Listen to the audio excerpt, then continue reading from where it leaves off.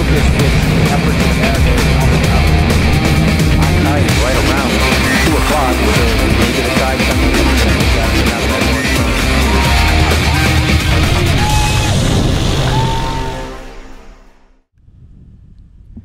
Welcome to Sheboygan, Wisconsin for the 2023 Mercury Racing Midwest Challenge.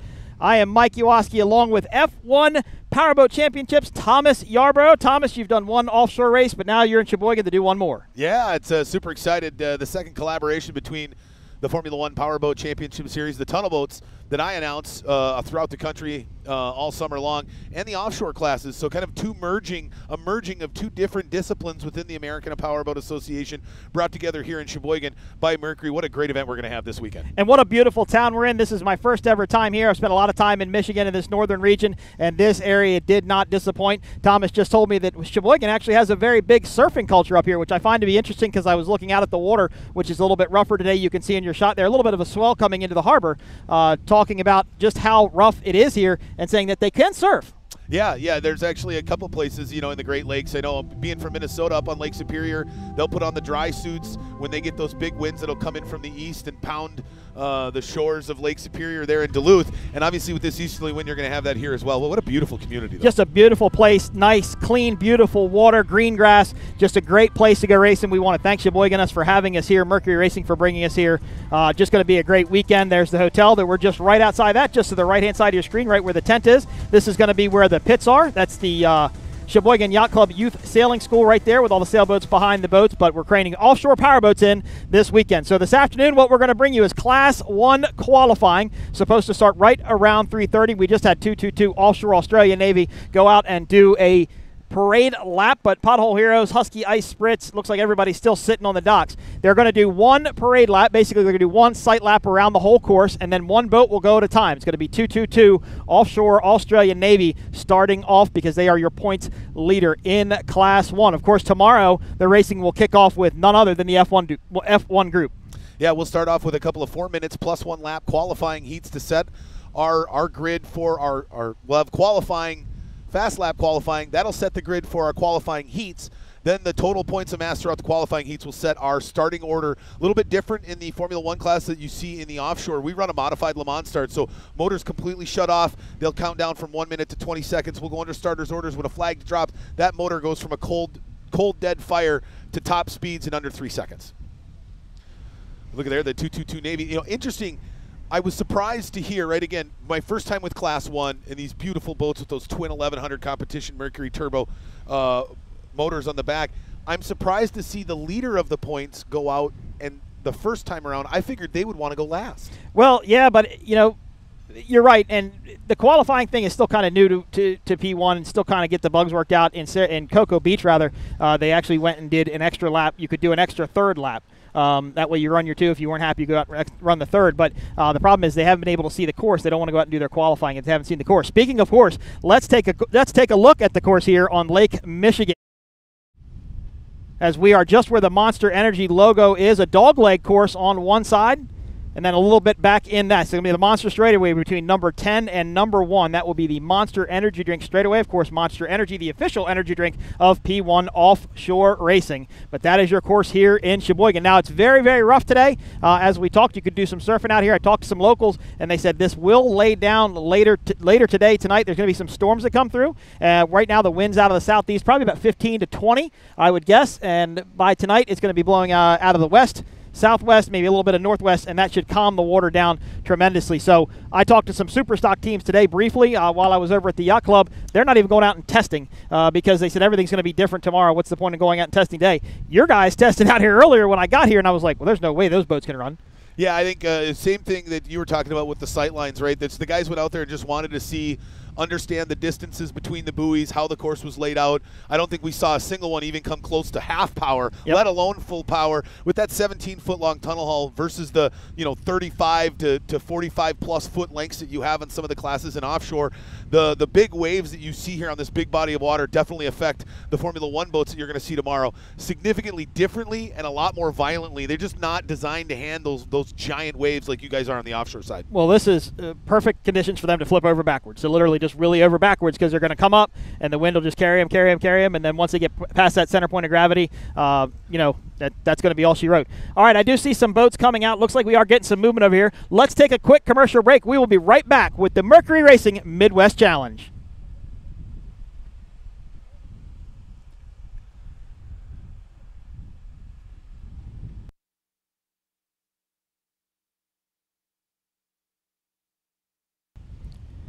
Apologies, we had some technical difficulties there. Thought we were getting to a commercial, but we weren't quite ready for that, so we'll continue to go live. Of course, there's the X Insurance Good Boy Vodka boat. We've had a driver throttleman change in that boat. We now have Randy Kent and Grant Bruggerman running the X Insurance Good Boy Vodka boat. And, of course, they came in third place last weekend in Michigan City, Indiana, their first podium for that boat, the MTI, formerly known as Team Abu Dhabi. They just purchased that boat. Their first race was in Sarasota. Unfortunately, their throttleman was in an accident. He's unable to race, so Randy and Grant have jumped in. This will be their second race together. Talked to Randy earlier. He said, I've wanted to run a boat with Grant for 9+ years. I just never got the chance, but now I finally got my chance. Getting word from our production booth. Now we can take that commercial. We'll be right back with live coverage of the 2023 Mercury Racing Midwest Grand Prix. Scanning. Rising up, pushing up to the summit. Got the keys to the show, yeah, we run it. To the place for the race, and we don't wait. Give it all for the win, this is our day. Energy, unleash the inner beast. Energy, welcome to the top. See you at the peak. Unleash the inner beast, but we never stop till the victory.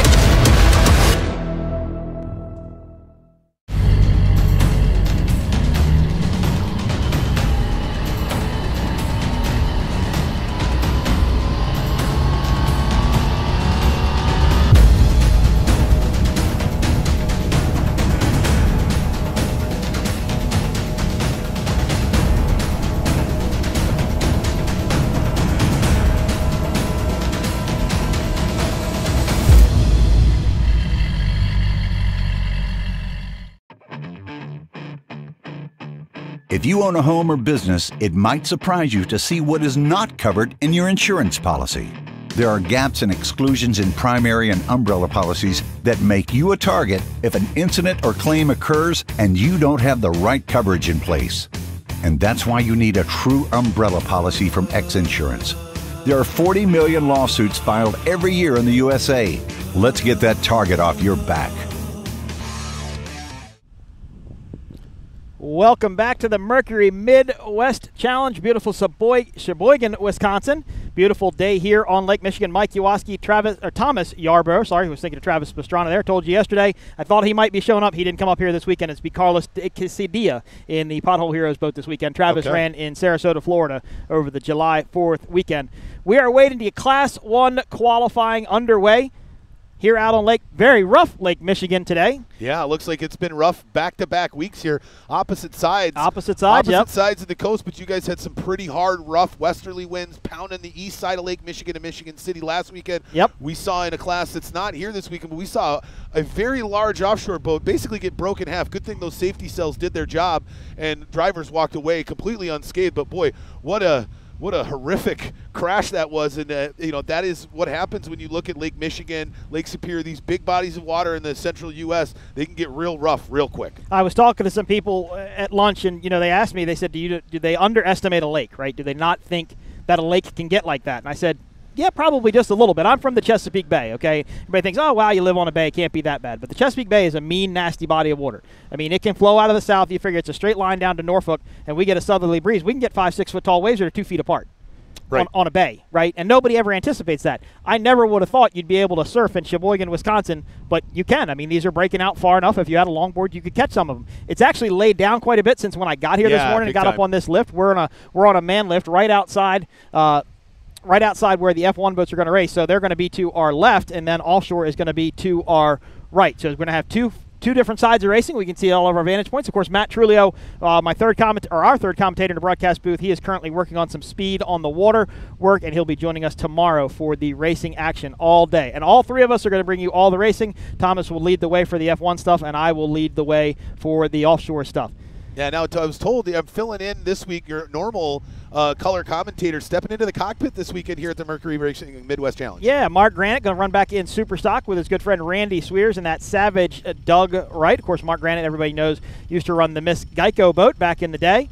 He did a little bit of work with DF Young, and then he joined us at the broadcast booth for the 2023 season. But he's going to be back in the cockpit today. Savage went out and tested just a little bit earlier, and I was talking to some people, and they couldn't believe that you'd use a 30-foot boat in the waves. And you could. I mean, one of them would dive down in, and it would completely disappear, and you'd see it pop back up, just to give you an idea of how rough it is. And if you look at it, I mean, you're from Minnesota, so I don't know if you're very familiar with the ocean, but, you know, oceans have long jetties like this that stick out right in front of us, and usually you get that wash just like you're getting here. So kind of think I'm in an ocean town, but it's not saltwater, it's freshwater. Yeah, I mean, if you were to walk out on the pier blindfolded and take that blindfold off, you could question are you really in the Midwest? I just on might. A freshwater body of water. But if you look around at the boats, and the boats are, you know, so clean and so nice and so new looking that you immediately know you're in freshwater, because you don't have to deal with saltwater like we do back east or they do down south. So I've seen boats come out of botels that are 1977 Magnums, and they look like the day they rolled off the showroom floor. And I asked the guy, "What'd you do to the boat?" And he goes, "Oh, well, I just put a back seat on it," and that was it. Right on. Let's talk about that, right? In the Formula One tunnel boats, we hate salt water. Of course. Right? Because anything that gets in there, it just eats it alive. Any electrical problem, if you go over it all, you get any water in the boat, you basically just got to completely strip all your electrical wiring. How does that affect the offshore teams when these boats are designed more to be run right off the coast in salt water on a more regular basis? And this is kind of a different thing for them with just a couple events every year on fresh water. Well, in the offshore world, they don't want to go through a rooster tail. They'll avoid it at all costs if they don't have to do it. They will jump over behind a boat if they're behind a rooster tail, but you're talking maybe 30, 40, 50 feet behind a boat, right? You guys race in rooster tails. I mean, you're tight quarters racing. There's nowhere else to go. I mean, you're designed to get wet. So it makes perfect sense that, you know, when that goes in that cowl on the top of the scoop of the boat, goes down, falls on top of the battery, it's going to corrode the battery terminals, it's going to corrode the wiring. You know, if last weekend when Dirty Money went over in Michigan City, Indiana, believe it or not, the motors and the wiring are probably pretty salvageable out of the boat because it's fresh water. Yeah. In salt water, the moment a positive charged wire gets hit with salt water, it corrodes and turns green instantly.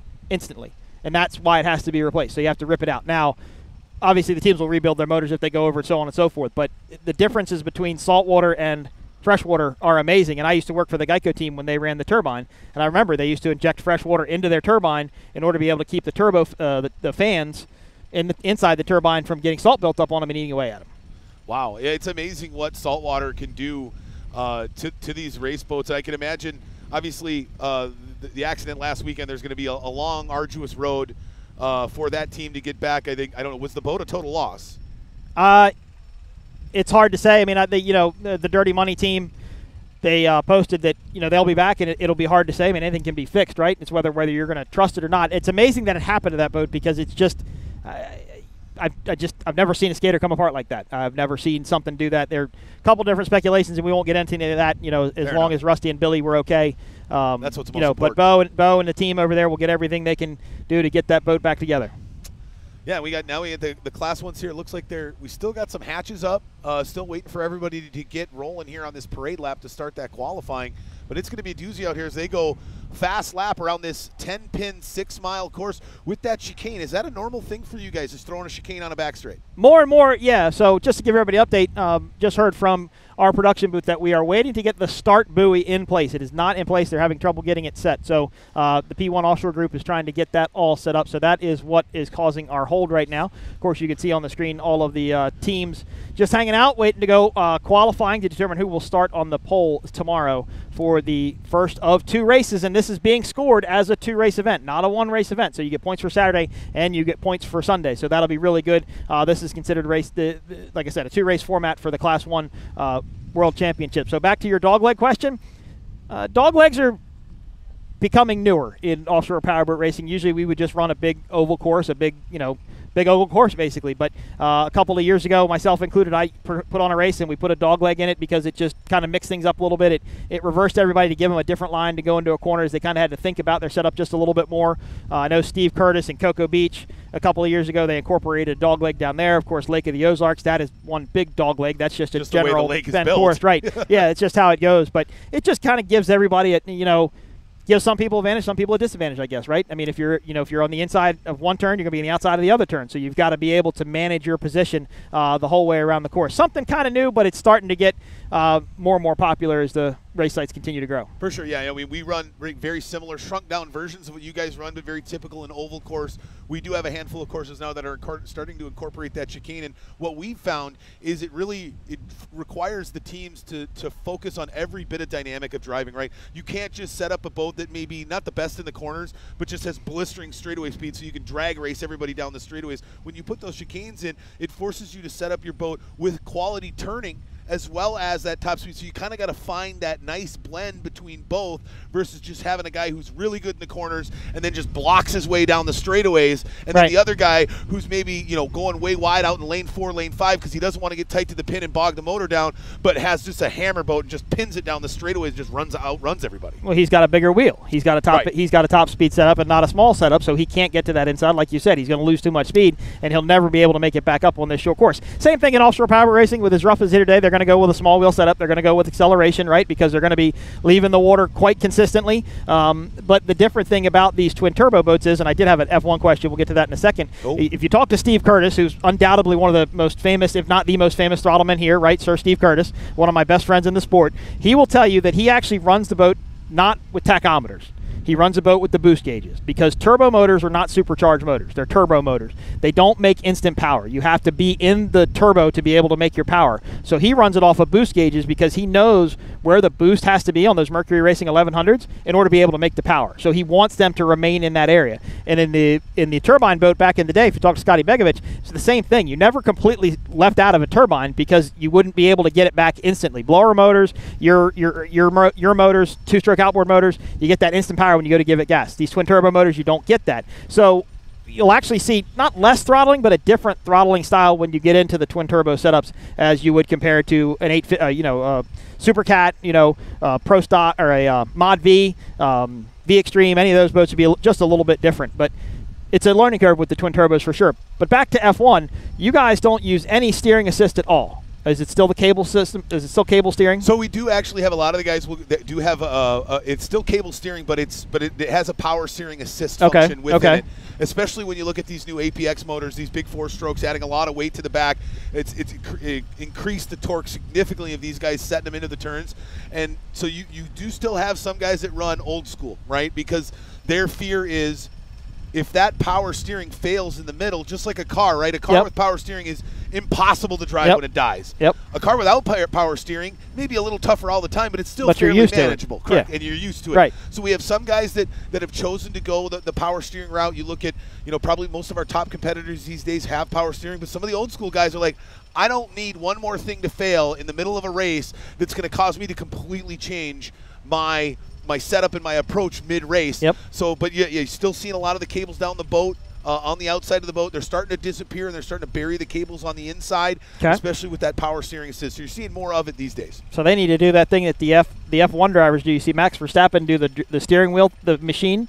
They actually have a steering wheel trainer where it's like it puts resistance in the steering wheel, and they have to sit there and twist it as hard as they possibly can. And like I've seen videos of them. I watched that show on Netflix, the one that's made Drive F1. To Survive. Made F1 like the most popular thing in America these days. I think next to F1 and offshore powerboat racing. You see them do it, and it looks miserable, right? I mean, it just looks terrible. And then they have to do the thing with their heads where it's strapped in, and they got to like hold their head from pulling against it because of the G's. So I imagine what you do in your boats is very similar to that with the turning, with the moving around in the cockpit, so on and so forth. And I'm a small outboard guy. I started doing hydro streams and checkmates and running close to 100 miles an hour in those boats. So I appreciate what it takes to fly and what it takes to drive one of these boats. Good old hydro streams. Yeah, I love a hydro stream. What was your flavor of choice in the hydro stream lineup? I had a Vector.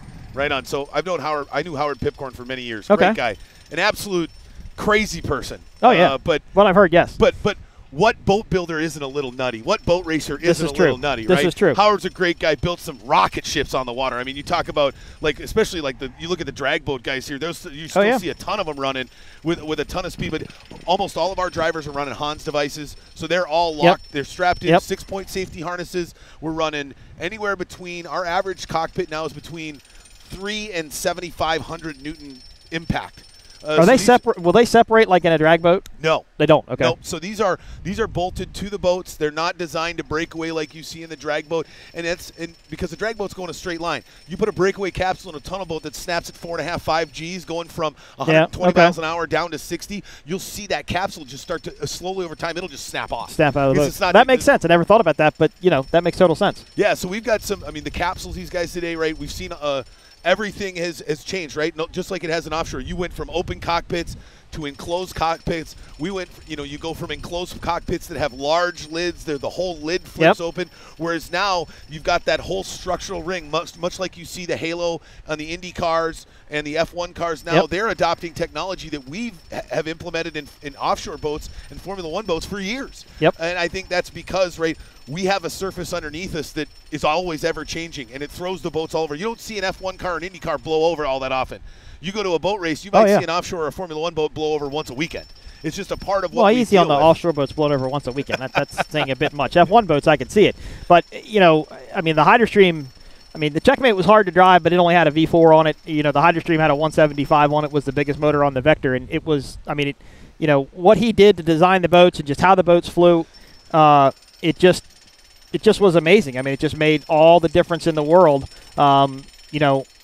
Learning how to drive that boat, when you trim it, all of a sudden the boat just lifts and it sets back down on the back of it. And I mean, I'm 45 years old, so at the time I was probably 16 or 17, so there was no hydraulic steering. There was dual cable ride guide steering, and that's the best you had, or maybe push-pull, but there was no hydraulic steering. So, but as the motors have gotten bigger and these guys put these 4-strokes on the back of these boats, like you said with your boats, it just takes so much more to steer it. Yeah, especially I think all the guys who have the 4-strokes have moved over to some sort of assistance within the steering system, just because that's such a large motor. I mean, you're looking at, I believe it was almost a double weight from the original 2.5 power heads that we've ran. The 280s, right? Years. So we started off with, we no longer run them because of the availability worldwide, but we used to run the EFI V6 2.5 Mercury. 280 horsepower. I think they ran maybe 280, maybe 296. I thought they were the same power heads that we ran in Superstock when they ran the two strokes in Superstock. Maybe they were a little bit tweaked, but Superstock used to run 280, basically 2.5 fuel injected motor. So I mean that was Mercury's staple motor for X amount of years. I mean nothing now you built got guys like it. taking 225 Pro Max blocks and bolting new front ends on them because the day of the 2-stroke is slowly going the way of the Buffalo. It's the way it is. The 4-strokes are more dependable. They're more energy efficient. They're cleaner for the environment, and that's just the way things are going today. And it's great to see Mercury as well as P1, the Formula One Powerboat Championship Series, adapting this, right? What's the old saying? Adapt or die, right? And I appreciate that my series leader, your series leader, recognize that this is the wave of the future, and we're moving that way. It's weird to see guys flip open a laptop when they take their motor calling off, but that's the way of the future, right? The computer integration is going to be how you figure out how to find the right setup, the right propeller, because it's no longer the guy who can spend the most money on his motor is going to win the race. Exactly. So I just got word from Race Control. I guess we're waiting for the pace boat. It looks like the 222 offshore guys rather are strapped up. I mean, it looks like they're ready to get in the boat. I don't see the Husky Ice Spritz guys anymore, so they may be getting down into the cockpit. It's not very hot here today, so you might be able to sit in there, keep the hatch open, catch a little bit of this beautiful breeze coming off of Lake Michigan and stay pretty cool. But they do have air conditioning, just in case they do get a little bit overheated in there. Oh, yeah. I know you've got air conditioning in those F1 boats. Come on. Are you kidding me? Oh, not a chance. Man, my guys. These guys won't go with electric power assist steering. There's definitely no way they're going to go with air conditioning. Well, I will tell you this. I have never yet to see a Formula One powerboat with air conditioning in it.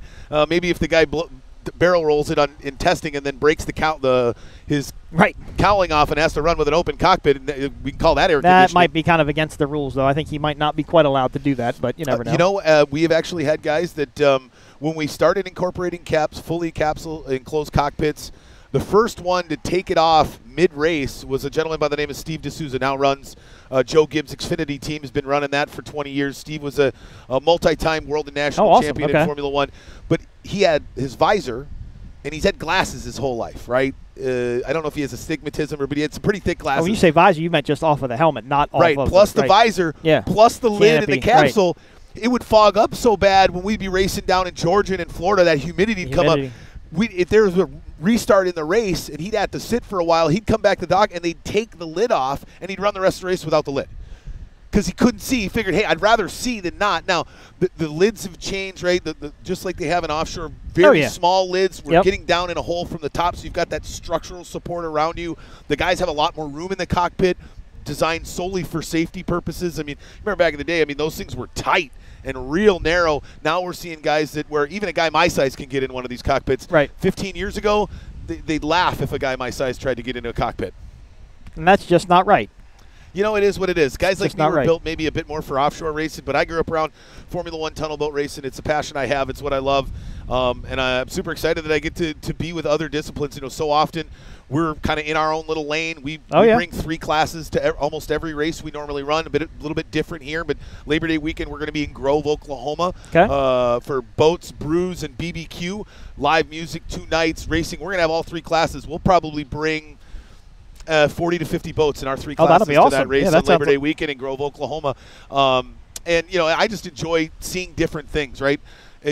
Somebody who's been around powerboat racing as long as I have, it's kind of appalling. It's few offshore races or other disciplines within the APBA that I've seen. I've not been to very many stock outboard races. I've not been to many inboard races, not been to many offshore races. I've done a few of them. Yep. Been out to Seafair a few times when we ran with the unlimited hydroplanes and the out inboards west. out west. But I really enjoy doing this because I can see what's happening in a tunnel boat before it's going to happen a lot of times. I can imagine in offshore you do the same thing. But it's nice to try to hone those skills and learn what the heck is going on. I mean, there's a lot of times that this weekend something will be happening on the course, and you'll know it's going to happen, and I'll have no idea. Oh, exactly right. And, you know, it's funny that you say that because with P1 they also have aquacross. Right. Right? Okay, so that's the jet ski racing. So in St. Pete, they did it in St. Pete. I think we did it in Michigan City, Indiana, too. And I would get to go commentate with that guy, with the aquacross guy, because he didn't have anybody else to go out there and do it with. And it was cool because by the end of it, and I'm a jet ski guy. I grew up racing motocross. Of course, at one point, I'm sure I wanted to transition into racing jet skis, and I never did it. And I appreciate, you know, what they had to go through. But it was just cool to see the different discipline and how things are working. You know, you're right. I've been doing this for 20 years. I can see, you know, what a boat's going to do before it even happens. And even driving pleasure boats, I mean, I can feel what boats do differently than the people that drive the boats know what they're doing, you know. So it's just, again, it's a feel thing. Right. It's a vision thing. It's what you're used to. It's what you get to do. Obviously, your sport is so much faster and intense because of how small it is and how fast the boats go in such a small area. You know, we get really stretched out. We get going real far away from each other. You know, I told you earlier, some of these boats can stretch out a pretty big lead over the course of the race. Right. You know, it's not as so easy for your guys to do that, especially like a little triangular course like we have here in the harbor in Sheboygan, Wisconsin. Yeah, it's going to be interesting, especially the different setup with this 3-pin course. Normally we run in 4 to 6 pins. But yeah, you know, I mean, those first handful of laps, a guy can stretch out a lead, but the problem is we run, you know, anywhere between 18 and 25 guys in our main events. So when you got 25 boats on a 3/4 to a 1 mile course, you may get a few laps of clean water, but eventually you start jumping into those back markers. Right. And that's really what is probably the linchpin dynamic in our type of racing is once those guys have to start going to lane 5 because there's 3 slower boats that are going to be in the middle of the turn when they get there, now that guy that's behind him is catching up because he's slowing down. He's able to go inside, and it really creates a lot of great competition. A lot of times in most of our races, we'll have guys going 3-4 wide for 7th, 8th, 9th place. So it's a bit different, but we also aren't running at 150, 160 plus miles an hour like you guys are. Right. What speeds will your boat see out here in this course today?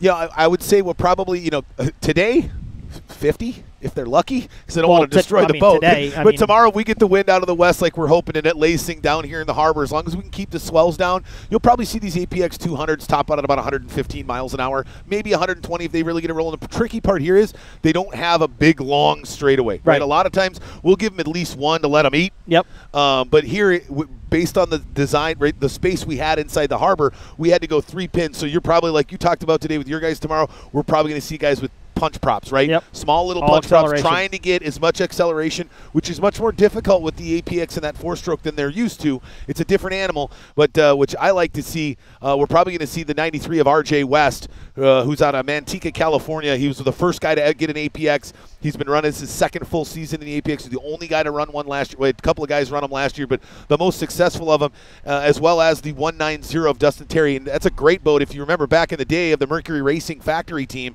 his boat is designed like Billy Siebold's like Billy Siebold's original Mercury Racing Formula One tunnel hull that he won like everything with. But it looks like we're going to take a quick commercial break. We'll be right back with Class 1 qualifying here at the 2023 Midwest Mercury Challenge, downtown Sheboygan, Wisconsin.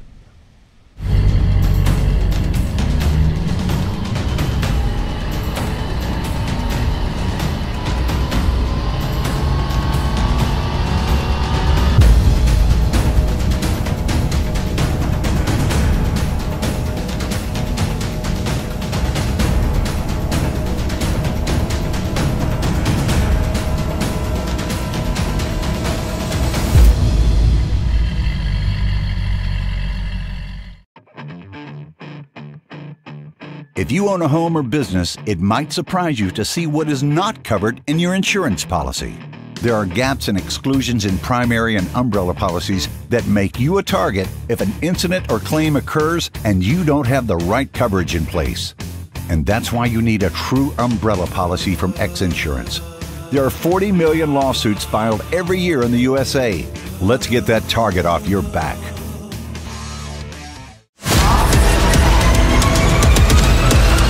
Rising up, pushing up to the summit. Got the keys to the show, yeah, we running. To the place for the race, and we don't wait. Give it all for the win, this is our day. Energy, energy, unleash the inner beast. Energy, energy, rising to the top. See you at the peak. Unleash the inner beast, but we never stop until the victory.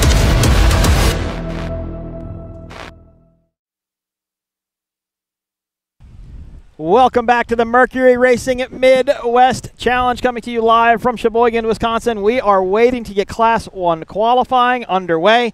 Pothole heroes Johnny and Carlos have been idling out in the harbor for quite some time. You can still see the Monster Energy M Convoys, of course, Monster Energy, the official energy drink of P1 Offshore Racing. They are still hanging out on the deck of their boat, trying to get everything figured out. We are waiting for a pace boat. Now, I did get a text during the commercial break saying, why do we need a pace boat if we're doing qualifying? Because they're going to do a parade lap prior to their qualifying run. The reason is everybody did not get to go out and test. They went out and ran around the course, but they only ran maybe a lap and a half before they came back in to make adjustments or changes. So not everybody got to see the whole course, run a couple of laps on it. So they're going to go out. They'll do one parade lap. Once the parade lap is complete, then we will start with our qualifying. Of course, the fastest qualifier today will take the pole position for tomorrow and Sunday's race here in Sheboygan, Wisconsin. How do you guys determine who starts where? So we used to be a single lap qualifying pole position format. 6 years ago, with the invention of the Formula One Powerboat Series, kind of the brainchild of John Schubert and Tim Siebold. Tim Siebold, decorated tunnel boat racer and youngest son of Bill Siebold. That's who I did the last Lotto in 2019 when I was at Lotto.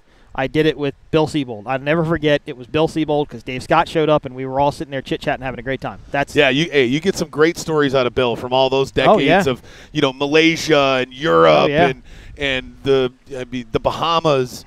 I was lucky enough to grow up in the sport, right? My father was an announcer for 25 years, so I'm a second-generation Formula One powerboat race announcer, if that's an actual thing. I guess it is now. Well, so you say that. I mean, there are a couple things. I think about a lot of things when I'm not doing this and thinking about this. So I have a 6-year-old son, my son Connor, back home with my wife.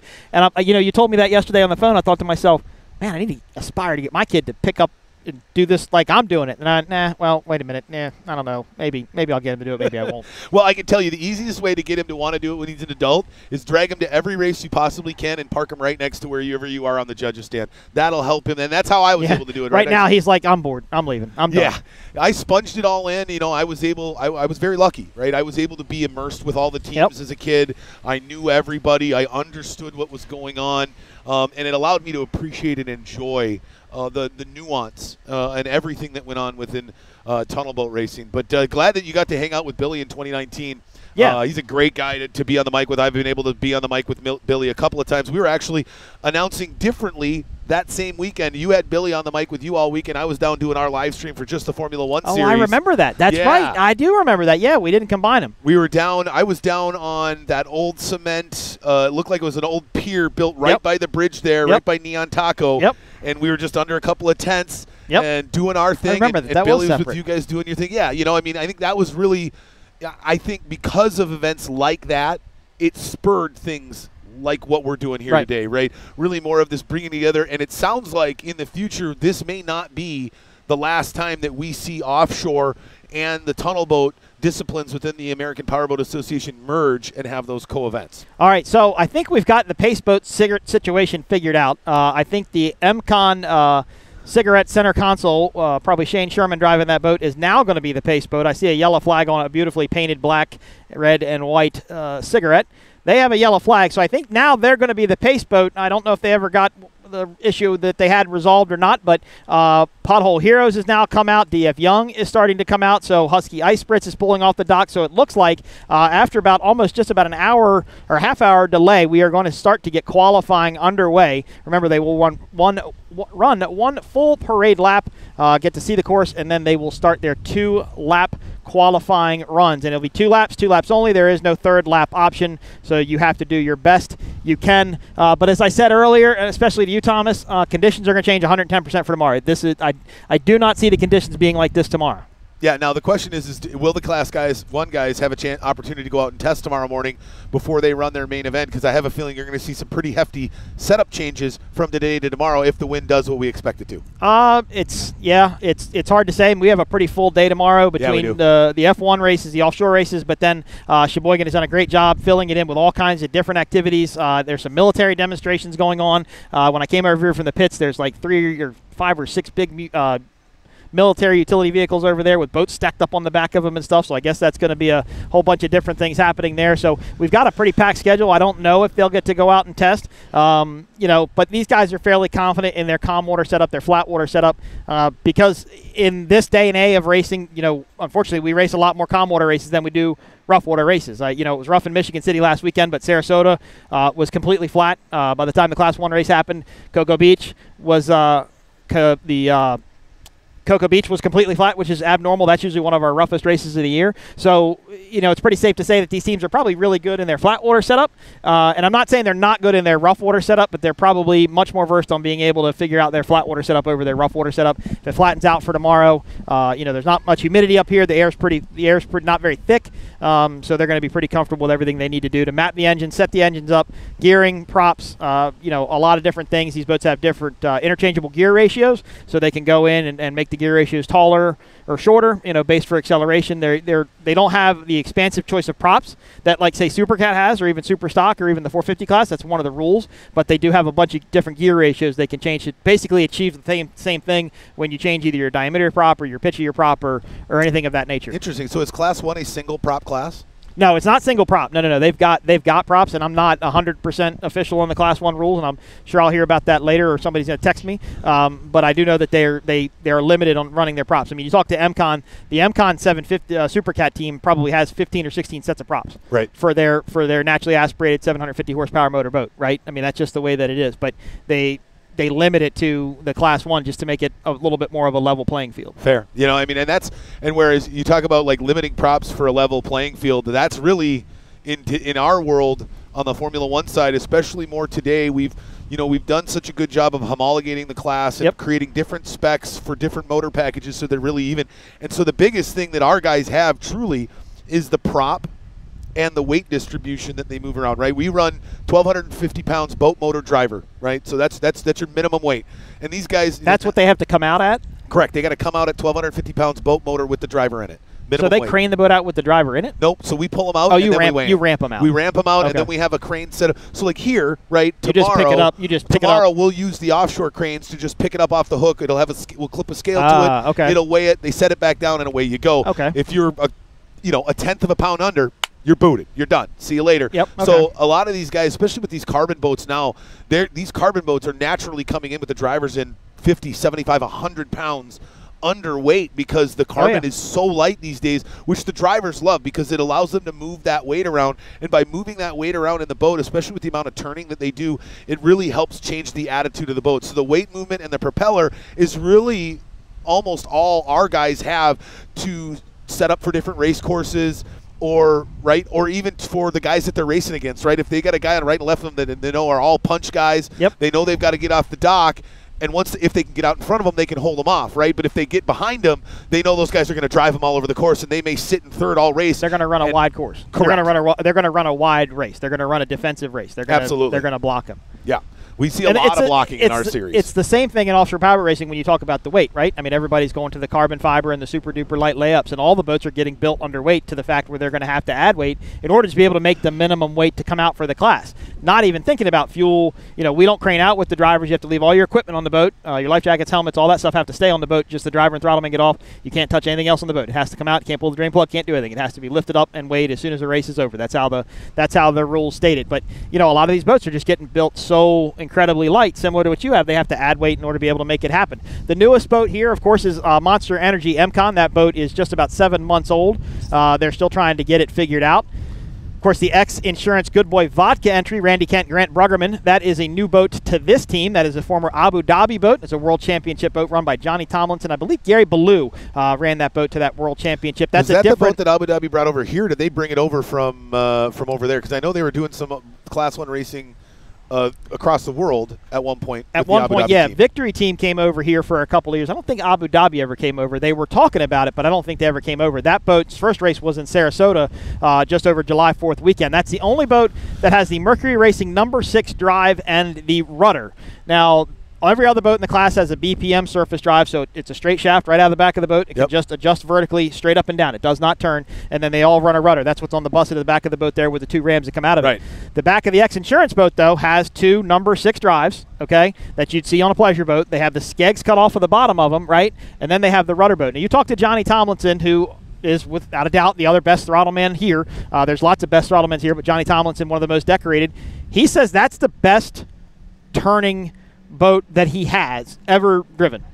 And I really went home and I really thought about it, and skegs and hydrodynamics and so on and so forth. And I went, well, that makes a lot of sense because those 2 number 6s are going to act like skegs, right? When you go around the turn, they're just going to help that boat. They don't turn, but they just help that boat set going around the corner. As to where the surface drive, it's much thinner, it's much higher up out of the water, so it doesn't really create that drag going around the corner. Because when, just like your boats, when you see the F1 boats run, they run, they're all up, riding on their tail, and they suck it down and they go into a turn and they turn. Well, the same thing has to happen here. When these boats go down the turn, the throttleman's going to trim it down so the boat sets down in the corner, and then they're actually going to turn the wheel. If they're going too fast going into the corner, they don't set it, they turn the wheel, boat's not going to turn.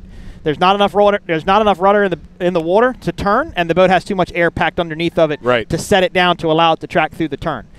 So that's critical here to be able to set the boats going into the corners. But Johnny Tomlinson said that number 6 setup, he used to run it with Dave Scott on one of the old Bud Select boats, and he said he loved how that boat turned, and it makes a lot of sense when you think about it from a hydrodynamic standpoint. Yeah, it's just like you look at like the unlimited hydroplanes that run that big skid fin, right? I mean, when you've got that thing holding you in the water, it holds you in place. It hugs you to the water as long as you can get it down. Now, quick question, right? When our guys don't trim it out and they try to set it, it'll crank and we barrel roll, right? We do a lot of barrel rolling as a part of the accidents that happen in tunnel boat racing. What happens in a big, giant 42-foot, 38-foot offshore boat that flies into the corner, going too hard, too fast, doesn't set it? Will you see them just kind of skid out more often than not? Do they barrel roll? Is that something that happens with your guys? So these boats, what they'll do is they'll go through the turn and they slip, right? If you ever watch NASCAR and you watch NASCAR closely, it doesn't turn up to the wall. It slides up to the wall. I mean, it's a controlled slide up to the wall. Travis was trying to tell you that's one of the hardest things he had to get used to doing was the car sliding towards the wall, and there's not a lot you can do about it. It's just going to get in the groove and stop when you get there. These boats will go into the corner and they will slide, and the most common thing to happen in offshore powerboat racing into a corner is they're going to catch the rear outside corner of the boat as it slides through the corner, right? So if they're turning right, okay, they're turning right on the left side of the boat. That left rear corner, it can catch a wave as it's sliding through, and it just goes up and barrel rolls over, just like that. That is most of the time what's going to happen in a turn if a boat's going to go over. Now, you can have a boat roll up on its side, and maybe barrel roll over this way, barrel roll over that way. I can't think of the last time a Class 1 boat or a boat of this size went, up and straight over backwards, just because they're really big to make that happen. There were 2 super stock boats, LPC and Allen Lawn Care Landscaping in Key West, Florida. I'm sure you've seen the videos. They did a simultaneous backflip in Key West, Florida a couple of years ago, which was a pretty amazing thing to see. But these boats, no, it's more if they go through the turn, they're sliding through the turn, they catch that outside corner, it's just going to roll over and land upside down. So it's very similar to what we see, right? Is that back outside edge will hook, or they'll slide so far that it falls off the backside of a wave and just dips that backside in, and the momentum just takes you right over. Well, and just so people who aren't familiar between some of the differences of F1 and offshore power racing, when you say falls off a wave, it's 3 inches tall.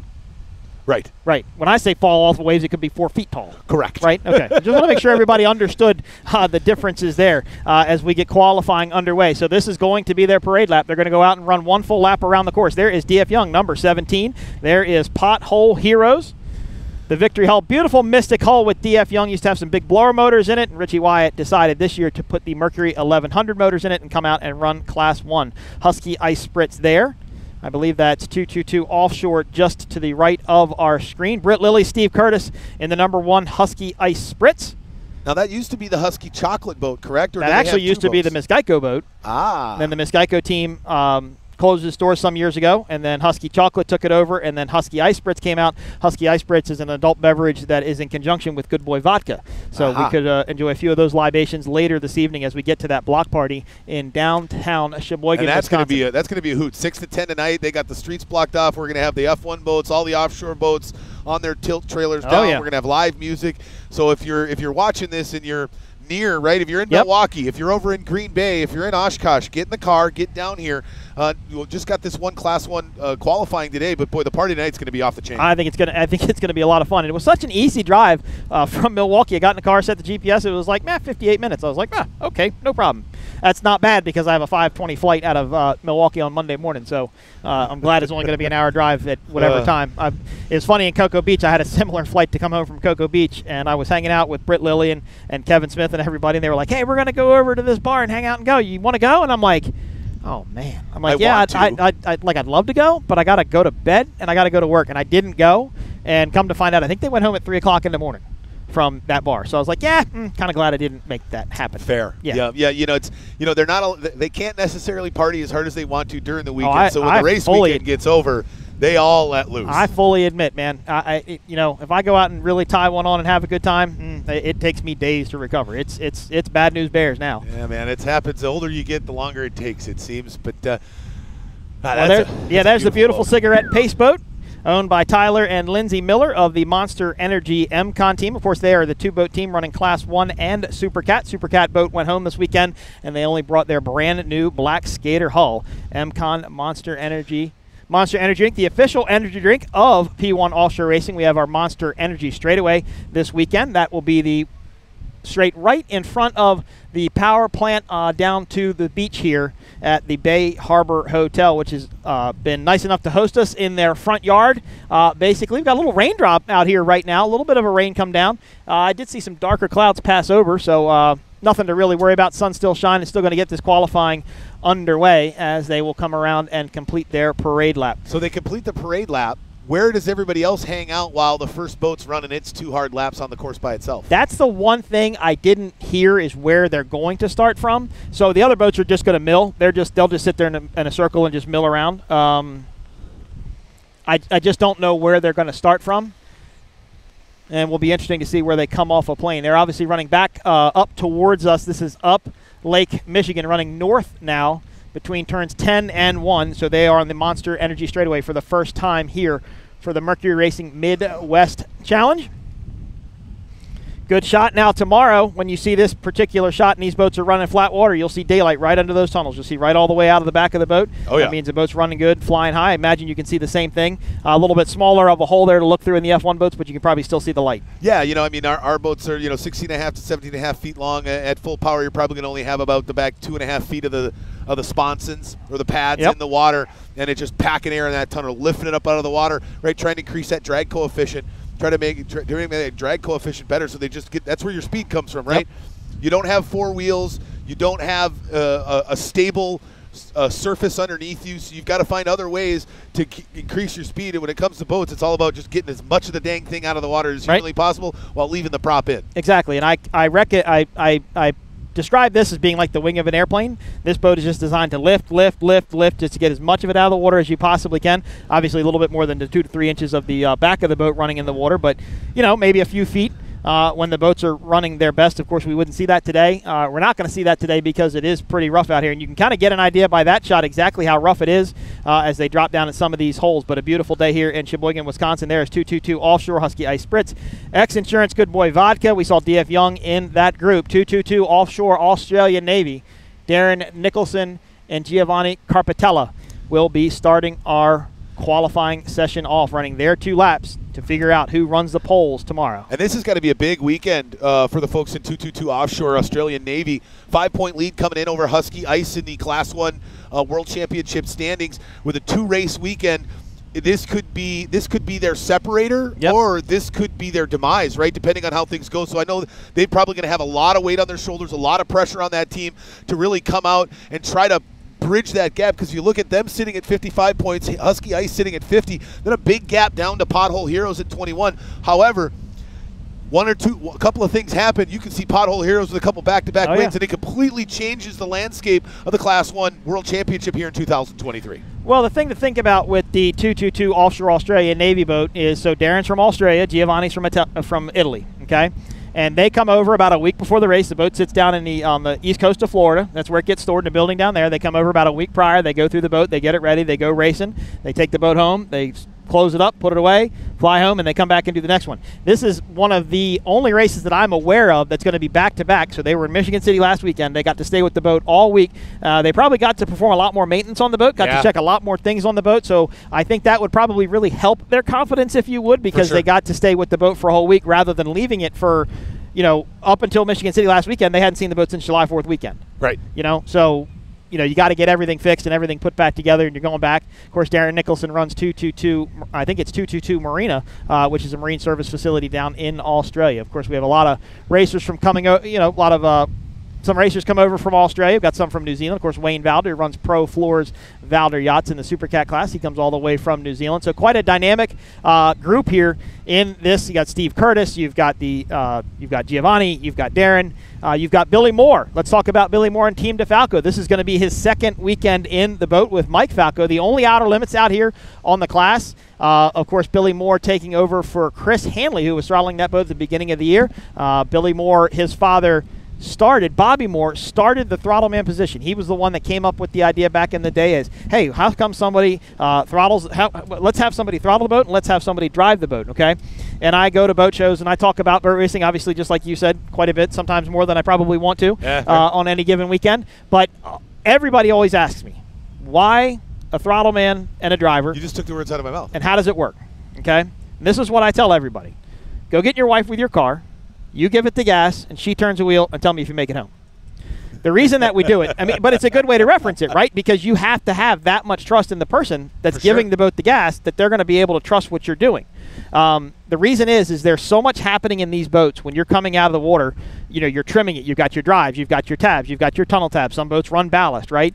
The throttle man is in charge of all that. He's in charge of the gauges. He's in charge of how the boat's running, the attitude of the boat, what it's doing, so on and so forth. The driver is simply watching where the boat is going and picking his reference points on land so he knows where to go. Back in the day, these boats would run across Lake Michigan here, and they didn't have GPS. So back in the day, they had a navigator, and the navigator would say, okay, we're going to run 38 degrees west. That's how we know we're going to get to our next turn. So that the responsibilities used to divide up that way. Of course, navigators no more. We've got computers and GPSs, and we run much smaller courses now than what we used to. But the throttleman's job inside the boat, it's weird how it works. If you watch Bob Teague and Paul Whittier, of course, everybody knows Bob Teague from Teague Custom Marine out in California. I hope he's listening. Bob Teague, another great throttleman, been racing since the 70s, very good friend of mine. If you watch him race with Paul Whittier, they'll actually get into a straightaway, and Paul will take his hands off the wheel. Now, I'm not saying he takes his hands, puts them down to his side, but he'll release his grip, and he keeps his hands just on the outside of the steering wheel, because Bob doesn't want him turning that wheel going down a straightaway, because the moment you turn it, you're turning the drives, and your car's dragging your scrub off speed. Right. And then Bob will tell you when he goes into the turn, then it's Paul's boat. Paul's job is to get it through the turns. But as soon as it gets on the straightaways, Bob is going to start trimming the drives up. He's going to get the boat to fly where he wants it. And Bob and a lot of throttlemen will actually kind of steer the boat just a little bit with the throttles. They can give one motor a little bit more gas than the other one and get it to creep around a little bit if they can even do it. Sometimes they're wide open and they can't do that. Right. But it's a very dynamic relationship. I've done both jobs. I've throttled boats and I've driven boats. You can probably pretty much throttle a boat with anybody up to a certain speed, because you can kind of coach them along through doing it. But once it gets to that speed, the driver needs to think fast enough for themselves to know what the boat's going to do that, the throttleman won't have time to tell them. So is that when you see like a driver, let's say you got a driver that's running a bracket class, right, and chooses to move up to one of those classes that has more of the dual, will you see them start off in the driver position or the throttleman position? It all depends. And you say bracket class, that's such a completely different animal for throttleman. Like, it's, because bracket class, they're limited to their speed. Right. The class that I used to run was class 6, you're only 70 miles an hour. I never forget, we went out testing in the boat that I ran, and I throttled it, and the throttle man drove the boat, and he punches me and he says, "Hey, look, you're at 78 miles an hour." I was like, "Oh, sorry, forgot. Got to only go 70, So your boat can go faster than that, but you have to stop at that speed rack. You cannot go any faster than that. Break out, you're done. Exactly, and it takes discipline. It takes a tremendous amount of discipline to do that. And guys that are used to running boats wide open to jump back down to that, it's probably fairly difficult to do. I would at least think it is. And it's probably difficult for a guy to come from a back class into a wide open boat race because they're just not used to being able to just hold it for as long as you can to go as fast as you can. But a good throttleman can do it. A good driver can do it. The good ones, a lot of them won't communicate. A lot of them don't talk unless they absolutely need to. They can anticipate each other's moves. Like Bob Teague and Paul Whittier. I remember them not talking very much. Because they kind of anticipated what the boat was going to do, and they were just very disciplined in what they did. A guy like Johnny Tomlinson, very cool, very calm and collected in the boat, able to coach you through running it. Of course, Johnny Tomlinson is going to run with Taylor Sissom tomorrow in the Marine Technologies 450 factory stock class race. And she's really, that team has really ratcheted things up. I mean, I think the first time that debuted was back at Loto in 2019. They ran an exhibition run in that 450R MTI. Yeah. Well, in 2019 it was an exhibition class. They weren't allowed to score any points or any championship points because they didn't have enough boats in the class. Right. APBA rules state you have to have 3 boats in the class and they be able to score points. And she was the first one that came out. She went to Randy, and it was funny. I saw an interview on YouTube about this the other day. She went to Randy and wanted to go racing, and they came up with the 450 stock class. They worked with OPA. They worked with P1. They were really able to incorporate it. I really like the class. I really like how introductory it is because super stock has become so competitive that if you're not in a brand new good fast boat, unfortunately you may not just be a competitive team. I mean, that's just the way that it is in super stock. It's just become that big. I think 450 is a good way for people to get into it. It's a completely stock motor, it's a completely stock program. Right. It's a boat that has to be built out of a production mold. It cannot be a one-off boat. So the 39 MTI, for example, it's the same 39 MTI. Correct. That the green one that runs at Lotto, I can't remember the name of it right now, but that's a 39. That's the same boat as Taylor's. Right. There's a red one that runs at Lotto. It's the same boat as Taylor's. It's a production-based boat, and they have to be per the rules of the class. But that class is really starting to grow, really starting to bring some people into it. Of course, the number 5 boat, which we'll see out here tomorrow, I don't remember the name of it. They're a brand new team. Sean Torrente running in that boat, so it'll be interesting to see them run. Doing double duty this weekend, Sean is. Yeah, Sean's doing double duty. Johnny Tomlinson will do double duty. Billy Moore normally does double duty, but he won't be doing it this weekend, as his Super Cat team, Graydell, is not here with us, but I believe it's going to be the number 5. Yeah, it's the F5 MFR Racing. Caleb Mead is driving that boat. And Sean throttling it. It's interesting. You talk about a guy like Sean Torrente, somebody I've known my entire life. Right, I watched him come up the ranks from Formula Lights, formerly called SST 45, running a 2-cylinder. Right. 45 cubic inch OMC from that was built brand new in the late 60s to early 70s. My buddy still runs that class. Oh, who's that? Mike Harris. Oh, yes. Yeah. Mike was actually just down in Ravenswood, West Virginia. Yep. Mike Harris is my childhood friend growing up. Mike Harris. Great guy, man. Yep. I love the team. I had a chance to hang out with Mike and the team in West Virginia a couple years ago when I did an APR race down there for APR Super League race for Sam and Sharon Weiner. Great folks. It's a real bummer that there isn't more racers in his classes out there. Well, that class suffered Northeast. a big division, a big kind of breakup too, right? I mean, because they were kind of doing their own races or something, and then the guy that was doing it or producing it or something, he kind of went his own way. Or I knew that there was something that happened. What happened is Fred Miller, who was the kind of ran the Formula Lights class. Fred unfortunately passed away. And Fred was the glue that kept that together. We'd see 18 to 25 boats any given weekend at a race. And I've watched his races. It's super competitive. Unfortunately, I have not been to one, but I've watched his races. All right, we have got qualifying underway in Class 1. This is 222 Offshore Australian Navy. So they are going to start on the south end of the course. That's down towards Chicago and Milwaukee. They will run up towards the start-finish line, marker number 10 to marker number 1. The Monster Energy straight right away, and that's where their time will begin, and they will run 2 laps to qualify, and then Husky Ice Brits will take to the course as Husky Ice Brits idles around now. So not quite up to speed yet. I'm very interested, Thomas, though, to see how fast these boats go, to see if they run on a more conservative setup, try and save the equipment. You know, I know Gary Stray, the crew chief for Husky Ice Brits, Gene Gruber, the crew chief for X Insurance Good Boy Vodka, they're going to be reporting back their times, you know, of what they're recording. Now, they may not be exactly what P1 and Class 1 are recording, but you know they're going to be close enough to know where they stand compared to other boats. But you can see a lot of air there. 222 looks really good. Giovanni and Darren have that boat dialed in, running flat. Of course, they are your winners in Michigan City. They like the rough water. They won in Michigan City last year, and they enjoyed the rough water there too. So this is a good rough water team, good rough water setup. I'm excited to see what they can do. Yeah, it looks like you know, and they're going to really have to lay the hammer down because they don't have anybody that they're chasing, right? Typically. From what I'm used to, I'm seeing the guy who's the fastest go last, right? Right. Now they have to go first. So, you know, they very well could set a time that's tough for anybody else to beat because they're really going to have to run it on the ragged edge because they have to wait to see what everybody else is going to do behind them. And the last thing they want to do is not start on the inside of lane 1 tomorrow. Exactly. A lot of air underneath this boat. They went across the start-finish line. This is marker number 1. Big hop there by 222 Offshore. Looking good, though. They dive into the turn. This is a 4-pin turn. 1, 2, 3, and 4, all the way back to head south, back towards Milwaukee. Look at the boat flatten out going through the turns, though. Now they're running in the trough, right? They're going to settle a little bit down. The waves are going to come out their side. They're going to roll around more left to right, port to starboard as they go around this turn. But as soon as they exit pin number 3 to pin number 4, they're going to start hitting that chop. You'll start to see some air again, and then when they hit number 4, they're just going to be going straight back into it. And you can see right there, there's the air starting to pick back up. You see they have to slow down and kind of set the boat, get to pin number 4, and then they will head south. This is lap number 1 for 222 Offshore in Class 1 qualifying. Now, Australian Navy on the side. It's interesting to see how big of a lead they have in the position that they're in. What do you think is going to come out? Could you see really the 222 Offshore put a stranglehold on the Class 1 World Championship when we leave the Mercury Midwest Challenge here in Sheboygan, Wisconsin? Yeah, I think so. You know, offshore powerboat racing is a race of attrition. You got to finish to win it. Just like your boat races, you got to finish to win it. Something could break. They have become very consistent running.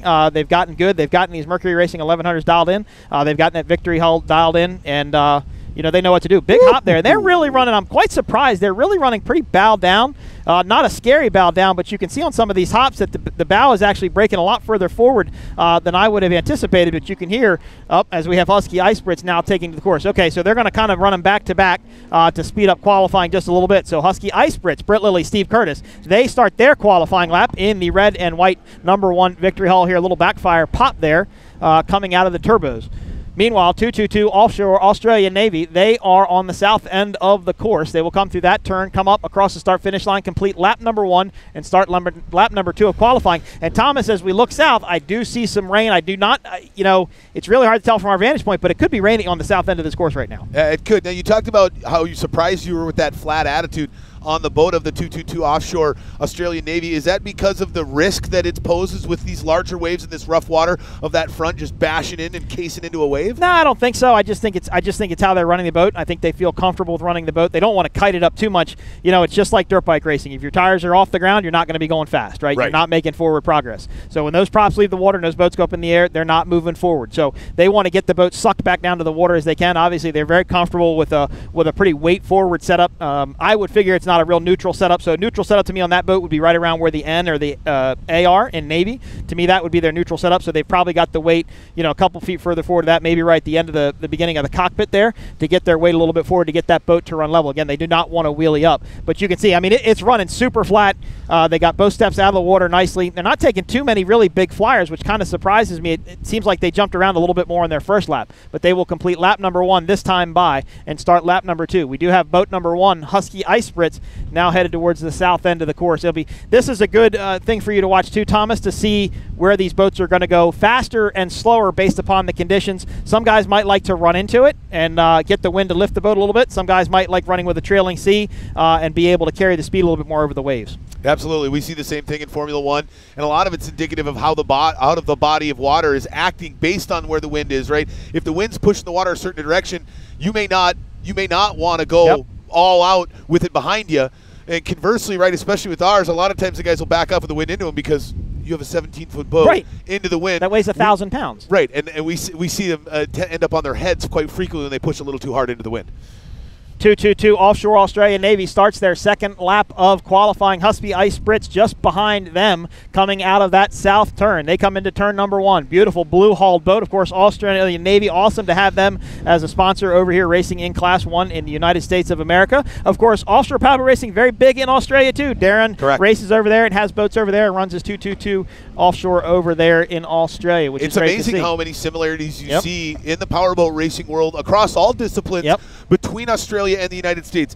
They run, you know, your hydroplanes, right? Your big 5 liters, your big block Chevy hydroplanes. They run tunnel boats. They run offshore boats. What do we run here? The only thing I don't think they do overseas a lot of is drag boats, like the big top fuel drag boats. You don't see a lot of that over there. But you don't see a lot of but you don't see a lot of drag racing, like top fuel drag racing cars over there either. I know they drag race, but they don't run like the top alcohol, the funny cars, and the top fuel dragsters and stuff. So that may be some sort of a reason for that. Of course, they do a lot more road racing and car racing over there, so a little bit different than what we see here in the States. Now, 222 Offshore is now running back into the breeze, back into the chop, halfway around their second lap of qualifying. Husky Ice Spritz comes across to finish their first lap of qualifying. Hopefully we can get some times posted here and see how these two boats compare. These are your top 2 boats in Class 1 right now, 1 and 2 in points, with Pothole Heroes in third. So what will happen is, as 222 Offshore comes around the south turn and comes around pin number 10, Pothole Heroes will come up on a plane, and they will come up behind him, and by the time they get up to speed, then 222 Offshore will pull off to the inside and conclude their qualifying session. And you can hear them really laying off that throttle as they're turning here. Things getting a little bit rough in the corner here at the north end of the course. Yeah, just a little bit. And the boats, like I said, the boat's now walking side to side, left to right, port to starboard, more than is on the straightaway. So now you're kind of getting one prop that may come out of the water a little bit more than the other prop because it's not flying completely straight. So they're having to kind of throttle around just a little bit different of a throttle approach probably in these corners as we see 222 Offshore. So I can look to my right and I can barely see the rooster tail. So we can almost see the entire course here, and we haven't even lifted our hoist up yet. Maybe a little bit breezier the higher we get.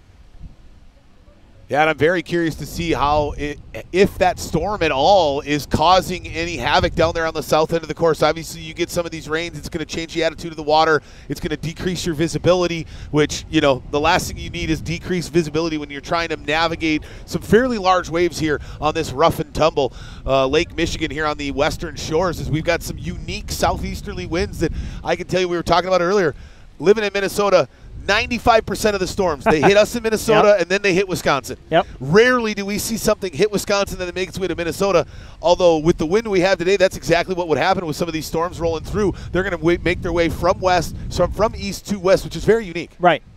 Eric Colby, the reporter for Speed on the Water, the offshore reporter for Speed on the Water, sent me a text, and it's an interesting point. You know, as we talk about these Mercury Racing twin-turbo 1100 racing Mercury engines, I forgot, they do speed water skiing in Australia, and they run these like 22 to 23-foot boats with Mercury Racing 1100 or 1350s or whatever they are, twin-turbo motors. You see those videos. That's some pretty crazy stuff because they come flying around the corners. I think they use like 300-foot ski ropes or something. They're so far behind the boat. It's crazy. You see a little bit of that skiing stuff out on the West Coast in California.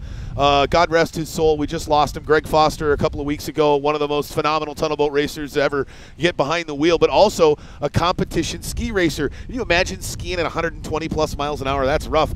Look and see, we got a 3-minute 45-second .12 on the Australian 222. It looks like Husky Ice after their first lap, just a little over 5 seconds behind? About 5 seconds behind. It'd be interesting to see if they can pick it up. They're completing their second lap now. So it looks like kind of surprised to see that out of Britt and Steve to be 5 seconds off. That's a pretty big gap.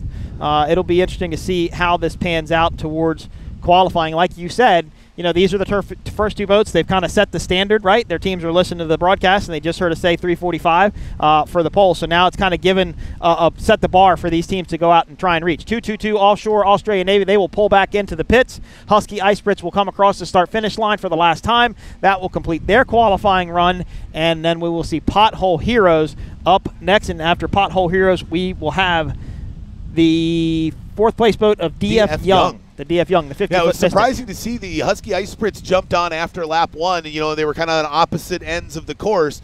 We did not see Pothole Heroes come out after Husky Ice Spritz's first lap. Hopefully we see it come out here. Well, that's because 222, by the time they complete their first lap, 222, remember, was going around to complete their second lap. So they got to get the boat across the start-finish line before they can start the other ones up. They don't want to bottleneck anybody up.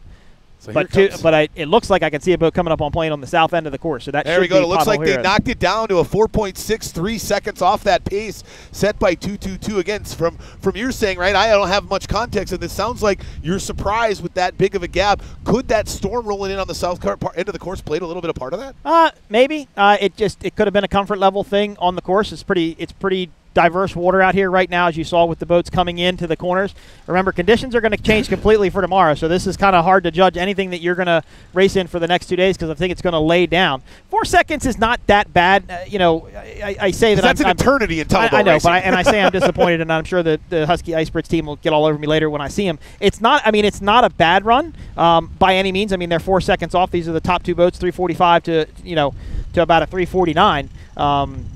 But it'll be interesting to see what the rest of these boats can do. I'm really interested to see what Pothole Heroes can do because that should be it's virtually the same boat as the Husky Ice Spritz boats, a little bit longer, so it would like the rougher water just a little bit more. Yeah, that definitely was going to help. But this is Carlos's first season running the boat with Johnny Tomlinson on the throttles, so Carlos is still kind of starting to get used to it too. Every race he goes to, it's brand new for him. Of course, this is a brand new race site for everybody. Right. But, Carlos is still trying to figure it out. Of course, Carlos has a lot of experience with car racing, but car racing, as Travis Pastrana once told me, completely different than offshore power racing is. Now the rain is starting to get just a little bit heavier, Yep. So I think maybe it is moving this way just a little bit. Well, yeah, it's funny. I heard a lot of stories from back in the day, right? And a lot of times they go over to Europe, and they had the 2-seater in the Formula One boats. We've got our 2-seater ride experience. If you get I got to talk to somebody about getting a ride. Talk to Tim Siebold. Maybe he'll get you a ride. It's a trip. No. You're going to hook me up. It's not a maybe. And they put I can't remember who it was, but they put a Formula One former world champion from Formula One car racing in a boat. And they ripped him around a couple of times, did 3 or 4 laps with him. He got it. He said, "Hey, screw that. Give me brakes." Right. It's a totally different thing. So as somebody who's had a lot of success in car, they may think that they're going to be jump in and be successful because of that, but it is a completely different animal. I mean, it's apples and oranges when you talk cars versus boats when it comes to racing. Well, and I'll tell you an interesting story as we watch Pothole Heroes boat 022 come across the start-finish line on the Monster straightaway, Monster Energy Drink straightaway. Of course, Monster Energy, the official energy drink of P1 Offshore Racing. Big hop there by Pothole Heroes. Ooh, there's another one. Yeah, they're getting quite a bit of air out there. Got a lot of trim in the boat. And you can see they're carrying the bow a little bit more than 222 Offshore was. So a little bit different of a setup for Carlos and Johnny as Pothole Heroes comes around. So we should see DF Young get up on a plane here. And I do see a boat, looks like moving down on the south end of the course. So they're going to try and get DF Young running up the straightaway between 10 and 1 here towards where we're broadcasting from. Raining pretty hard down here now as we are bringing you live coverage of the Mercury Racing Midwest Challenge, beautiful Sheboygan, Wisconsin. We heard that there could be some rain later today. Try and move some of the equipment out of the rain just a little bit here. In fact, maybe let's try and slide this table back a little bit if we could. There we go. Because it is actually starting to rain pretty good. Now, this can have somewhat of an effect. I've got it as this can have somewhat of effect on the vision, right? They've got Rain-X on there, and they've got something to be able to keep the rain off of it, but it will affect, they don't have windshield wipers like a car does, so it will have a somewhat diverse effect on their vision. So DF Young, yep, they are on a plane on the south end of the course. Pothole Heroes is those about... waves are starting to pick up a little bit Yeah, as the storm rolls the the storm... This is exactly what 222 Offshore was hoping for, right? Hey, let's get our laps in before this storm hits. These waves start to pick up, and clearly it's showing right now, obviously with almost a 5 full second lead over Husky Ice Spritz. I'll be curious to see if Pothole Hero can even hang with Husky Ice Spritz as the storm starts to move in, and just that wind starts to pick up a little more as this storm generates across the race course. Well, DF Young is a 50-foot Mystic. It's the largest boat in the class, and I guarantee Hugh Fuller and Richie Wyatt want to see this rough water because I think that boat will do very well in these particular conditions. It'll be interesting to see how that boat runs as Pothole Heroes run south towards Milwaukee. Thomas and I have gotten a lot closer under our short little tent here, trying to stay as dry as possible. Pretty now, heavy is that rain. red on one side, blue on the other? Yep. Okay. Yep. I like that design. Pothole Heroes is a pothole repairing system that Carlos got hooked up with. I guess it's an all-in-one machine, from what I understand, that will repair potholes. Hey, could Carlos call the city of St. Paul and employ this at the city? Anybody who works for the city of St. Paul, Minnesota, you need to check out a Pothole Hero, because I'll tell you, my neighborhood in St. Paul, it was so bad they had to go just manually fill potholes because people's cars were getting destroyed because we had so much snow. There's been 140 inches of snow in Minneapolis and St. Paul this winter, or somewhere abouts. So the roads got absolutely destroyed from the amount of plowing that we had to do. So, hey, City of St. Paul, call up Pothole Heroes, please. Save my car. All right, DF Young comes around at turn number 1. They're going to start their parade lap as Pothole Heroes goes around.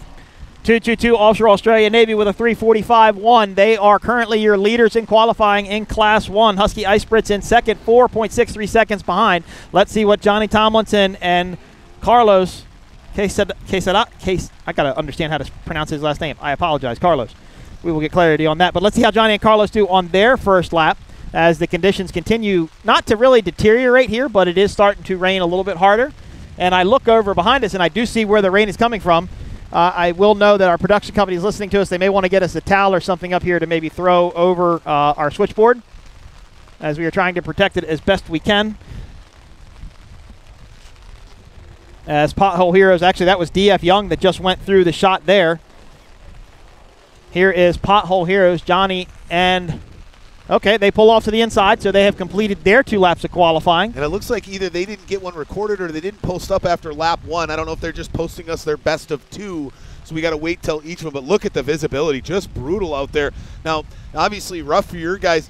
My guys are so used to 0 visibility because they're running through rooster tails all the time that you know, rain doesn't typically bother them. It's lightning that when well, yeah, that's pretty much anything. Right? Yeah, we'll race in rain. The only reason we won't race in rain is we run a helicopter for support. So if the helicopter can't fly because of visibility, then we won't race because we won't have the helicopter up in the air. And that's actually what happened in Michigan City, Indiana last weekend. That's what caused one of the delays there, is it was such bad visibility they couldn't run with the helicopter, so they had to delay that race. DF Young, boat number 17, the 50-foot Mystic, one of my all-time favorite. Beautiful boat, beautiful line to this boat, built by John Kosker out of DeLand, Florida. Again, this boat used to run Herb Stotler 1,500 horsepower supercharged engines back in the Unlimited class days. Of course, Richie Wyatt decided, you know, he wanted to come out here and run in Class 1, rebuilt the boat with the Mercury 1100. Herb Stotler did that down in Georgia. Of Stotler Racing Engines, he actually re-rigged the boat for Richie. Been working on it for years. Wow, big hop there going into the corner. They set it down on the back corner. And look at that, Pothole Heroes with a 3:39. Wow. Knocking down the 222 Offshore by over 5 seconds. 5 seconds. Now, I mean, they were boogalooing out there, but to me, that seems surprising. I know the Pothole Heroes has had some struggles finishing, right, throughout the Class 1 schedule, and it's a race of attrition, right? You can't finish first if you first don't finish, right? Right.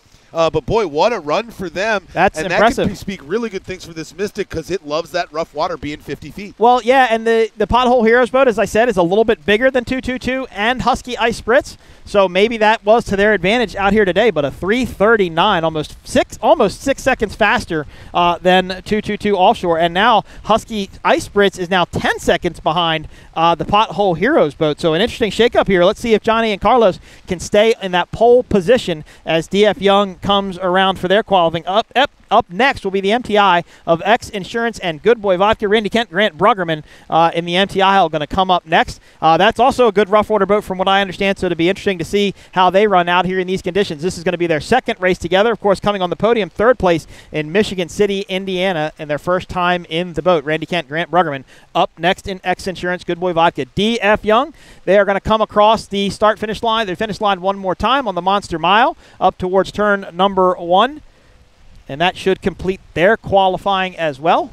That's the start of their second lap. Yeah, I it's starting to apologize. get so rough there. Our camera guys are even struggling to get good, clean views of the them coming up this Monster Energy straightaway here. It seems like we almost have a better view looking at the boat, and he pulled off there, so they are done with their qualifying. Let's see where DF Young comes in. 12 seconds off the pace in that 50-foot Mystic. All right, well, that's not exactly where Richie and Hugh want to be in qualifying, but the conditions, ever-changing conditions here in Sheboygan, Wisconsin, you can look down towards, excuse me, you can look down towards the power plant. Now the sun's starting to come out. Like that buoy right there, those sit out off the power plant, and now the sun's starting to shine down there. So the rain, I think, is moving a little bit south to north possibly, as it is starting to lighten up a little bit. But now look, now it's starting to flatten out. Now the waves are starting to calm down just a little bit. Right on. Could that be what the doctor ordered for the Good Boy Vodka X Insurance machine, or that MCON machine that still have yet to run out there along with the DeFalco? Possibly, yep. Because they have, I mean, from when we started qualifying, these it'll be waves interesting are to see definitely if they put a rough water setup on their boats and it flattens out, then they're going to be in some trouble. That will have a adverse effect. Does it just suck the boat to the water and just doesn't allow that air to get Just won't get the top speed, won't get enough lift, won't get the top speed out of it that they want to get. So now it's DeFalco. They are up on a plane, so it looks like they are going to qualify next.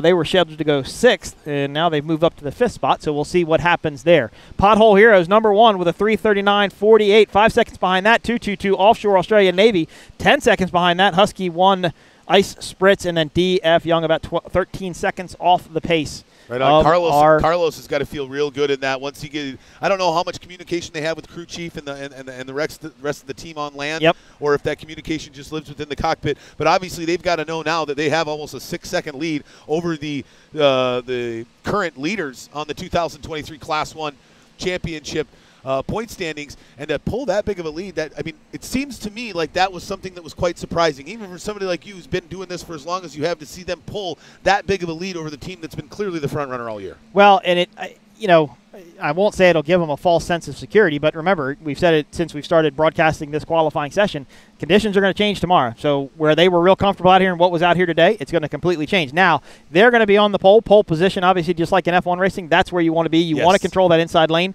You have to maintain your lane through the corner, and you're going to have to run the shortest distance around the course. Now, when you get on these straightaways, obviously things will change, and they're going to want to go as fast as they possibly can. So it'll be interesting to see, talk to Johnny and Carlos a little bit later and kind of see what they think about qualifying and their setup for tomorrow. So this is DeFalco, the Outer Limits boat. Mike DeFalco out of New York. Billy Moore out of North Carolina. Billy Moore, of course, Bobby Moore's son, started the throttleman position, but Billy Moore in his own right, another world championship throttleman.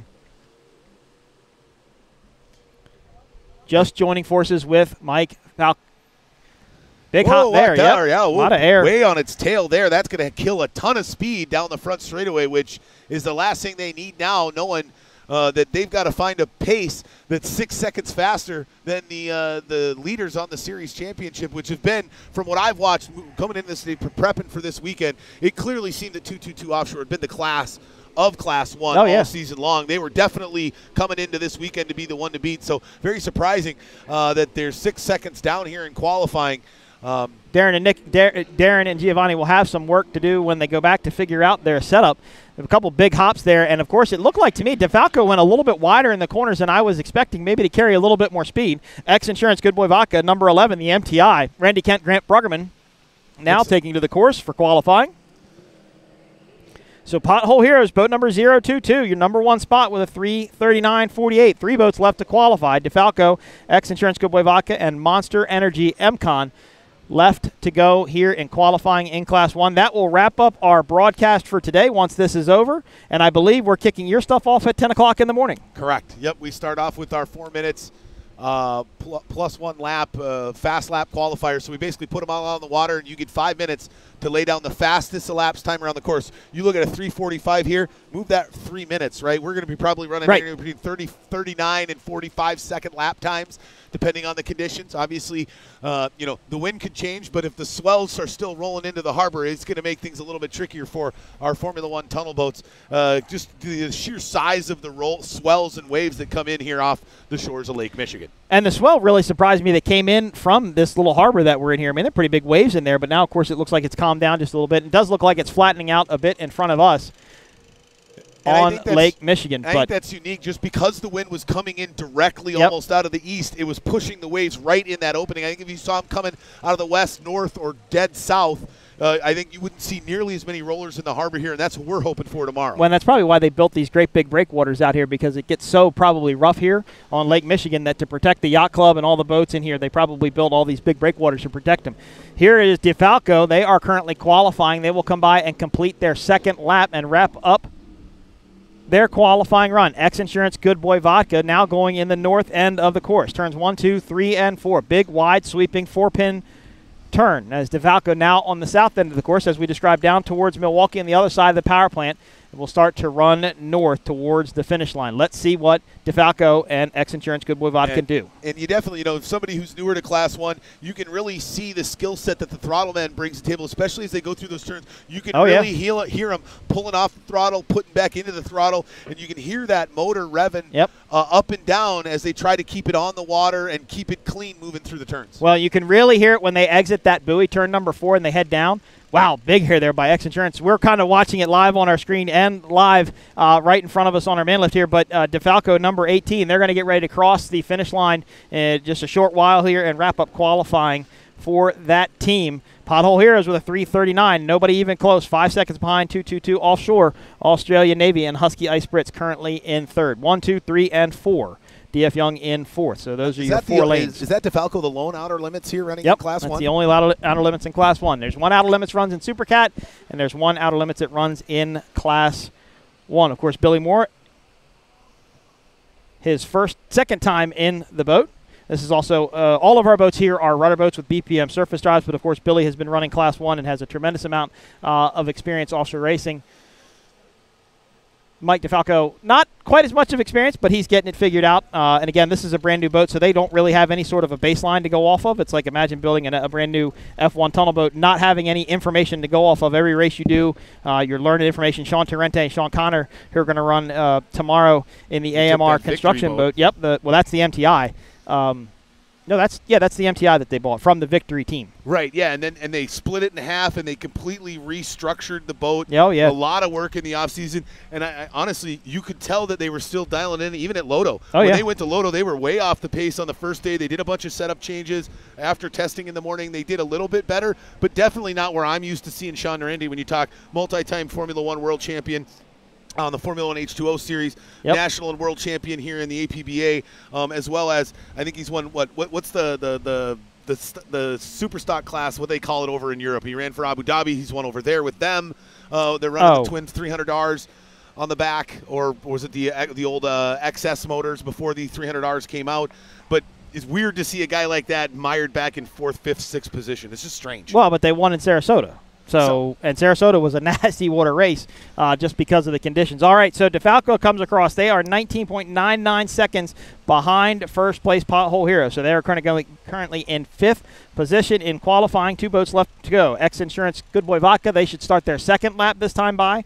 And then we have Monster Energy MCon, Tyler Miller and Myrick Coyle. Of course, Myrick Coyle will pull double duty. Myrick Coyle, actually one of the racers now that pulls triple duty. He actually runs in Super Stock in the Performance Boat Center Fast Diesel Fuel Systems entry. Then he'll usually get into the number 06 MCon Monster Energy boat, which runs in Supercat. And then he will hop into Monster Energy MCon and run in Class 1. So pulling triple duty here for Myrick Coyle at some races. Guy sure likes to race boats, doesn't he? He does like to race boats. He's very well respected in the industry. XCat, that's what we called it, XCat. There we go, yes.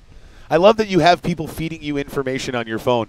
Sometimes it's a little distracting. Sometimes it gets to you just a little bit. But he comes across, and I noticed with the DeFalco, I've seen a little bit here with the X Insurance as they come into the north end of the course here, is a lot more of that left to right list of the boat, bouncing back and forth. These last 2 coming down this front straightaway here on the Monster Energy straightaway. You didn't see that from the Pothole Heroes or even the 222 Offshore or even the Husky Ice Spritz. But these last 2 you've seen, so I'm curious to see as the X Insurance comes in 16 seconds off the pace. So I don't know what has changed out there on the conditions, but it seems like they're really struggling down this Monster Energy straightaway, and clearly you can see it really peeling some time off their lap speeds. Well, and as I watched X Insurance Good Boy Vodka go through the turn, I was really impressed with their entry speed into the corner between turns 1 and 2. I thought to myself, wow, they went into that corner pretty hard and pretty fast. So didn't quite expect to see them in 5th for qualifying.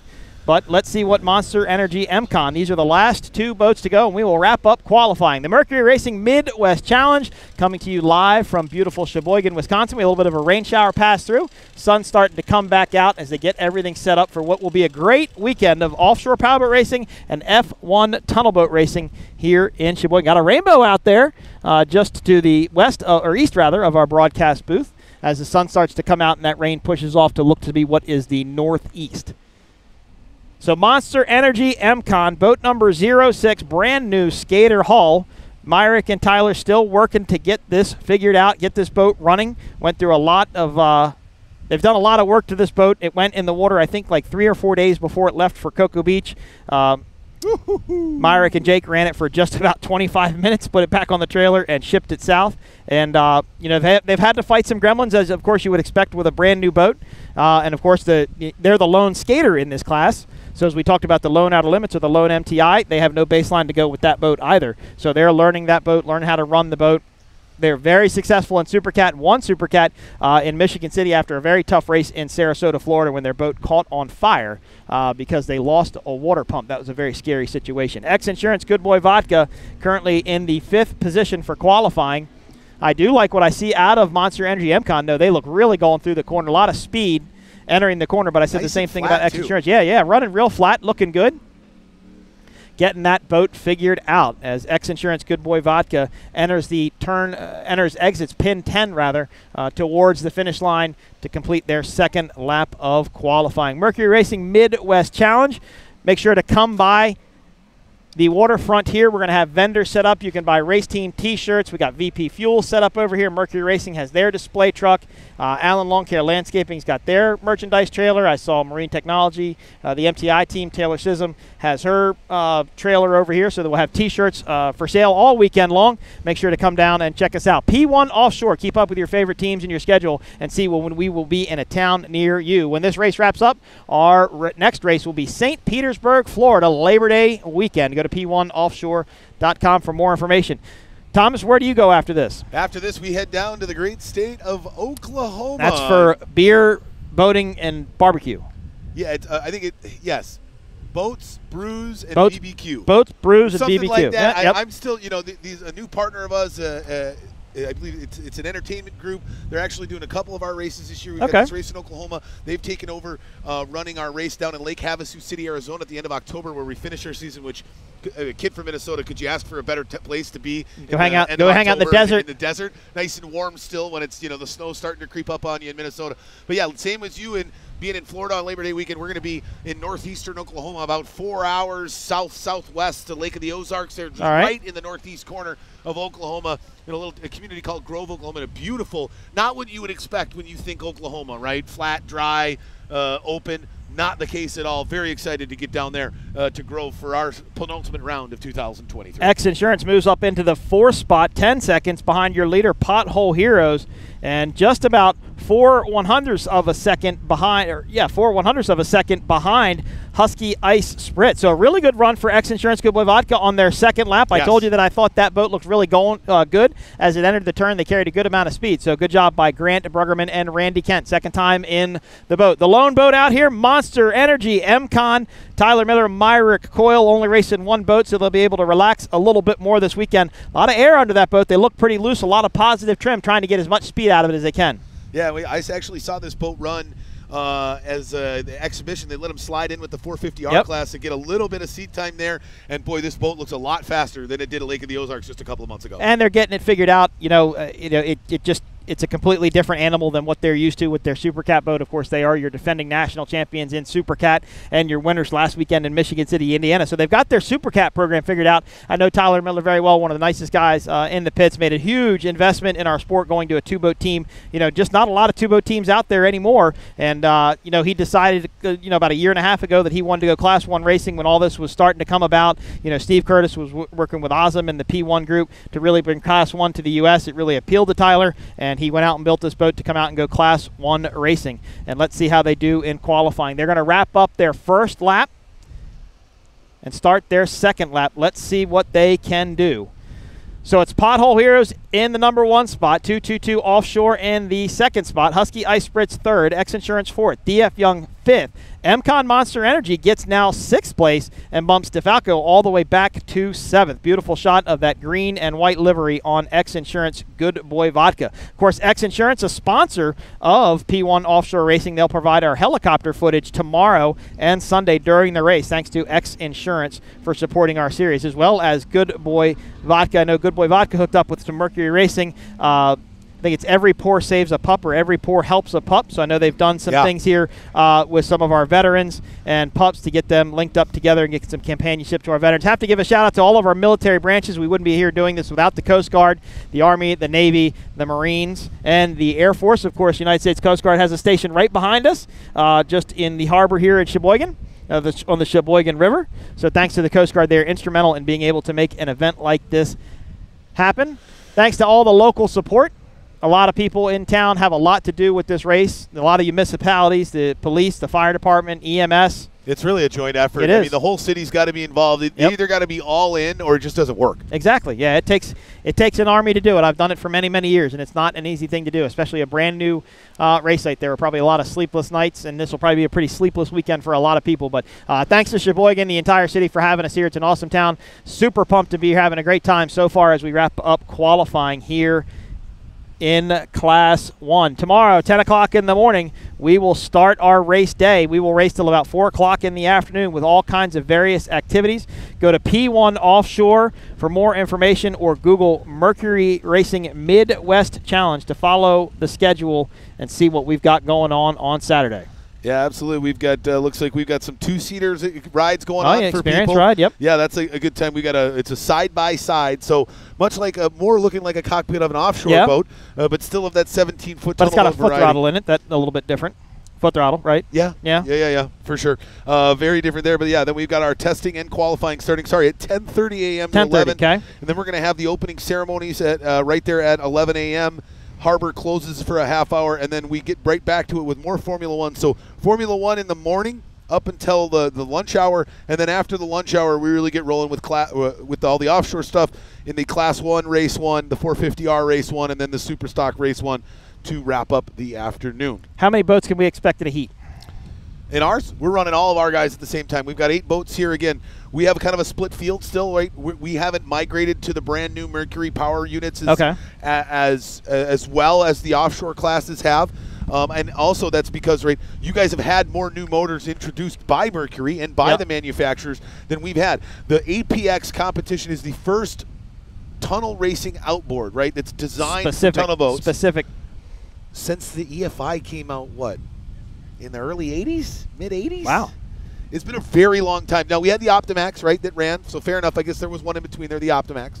But this is the first one in a while. And so we haven't had all of our drivers, right, adopt. Everybody's got different programs. They've got different schedules. And so only a portion of our full fleet. Normally, we're running anywhere between 18 to 25 boats. Okay. Well, only 8 of our guys. We would have 9. Unfortunately, one of our guys, Chris Fairchild, APBA president, unable to be here this weekend, and so we had to go down from 9 to 8. But 8 tough competitors, and they have the exact same very power small points, course, and they are going to be all over one another. And so we'll run them all through qualifying, all qualifying heats, and in the main event. Because again, right, it's all about who gets that inside pole position for the main event. That's really what everybody's shooting for. All right, Monster Energy MCon comes around. This will complete their second and final lap of qualifying and wrap up qualifying here in Sheboygan, Wisconsin. Mercury Racing Midwest Challenge racing kicks off 10:30 tomorrow morning with qualifying and testing for the F1 group. All the offshore stuff will take place later in the afternoon. We have the military ribbon bridge ceremony taking place tomorrow afternoon between F1 and offshore. And that's one thing that blows my mind. That the super stocks and the 450Rs, they don't qualify. They just draw straws for position. Yeah, so qualifying is something pretty. It's not new to offshore powerboat racing, right? The Class 1 guys did it overseas, and people have done qualifying before. But when you have to shut down a body of water, it really takes. It's hard to do it for 2 days in a row, right? Like, it's hard to get all the assets into place and say, okay, we're going to shut down this body of water for 2 days to allow these boats to be able to go out and qualify. They can't qualify where there's traffic running around and so on and so forth. Right. So they have to have full control of the water. So it's really hard to be able to do that. Plus, I mean, it takes a while, right? Like, not a lot of boats went out and tested this morning. One, because they kind of didn't want to because of how rough it was, but we had a very compressed schedule today, and we do have that. We have it on weekends because now with P1 Offshore Racing, we race on Saturday and we race on Sundays. We do the bracket classes on Saturday and Super Stock on Saturday, and then we do the remaining bracket classes on Sunday. And Class 1, Super Cat, V Extreme, Mod Vigos. But let's take a look at our results for qualifying. Boat number 22, Pothole Heroes with a 3:39.48, their best lap. 222 Offshore, 222 Offshore Australian Navy in second with a 3:45. Husky Ice Spritz with a 3:49. Not much of a gap there. Look at that second, third, and fourth place results between 222 Husky Ice Spritz and X Insurance. Mere seconds. separating each one of those teams. DF Young coming across in 5th with a 352, Monster Energy MCon 355, and Team DeFalco with a 359. Your top 7 for Class 1. We're going to wrap up Class 1 qualifying. Go to p1offshore.com. Keep up with your favorite team. Follow the schedule. If you are in Sheboygan, Milwaukee, or anywhere nearby, Thomas and I recommend you come down here. Check out all the vendors and the T-shirts. I probably should have brought an extra suitcase because I'll probably go home with some extra T-shirts this weekend for my kid and for me. I am Mike Uwaski, Thomas Yarbrough. Thanks for hanging out for qualifying. We look forward to F1 championships tomorrow. Matt Trulio will be joining us tomorrow for the broadcast as well. I'm Mike Uwaski, Thomas Yarbrough. This has been Class 1 qualifying. We'll see you tomorrow. Class 1. This is a lot of focus with the efforts of America. Right around 2 o'clock. Maybe the side coming in.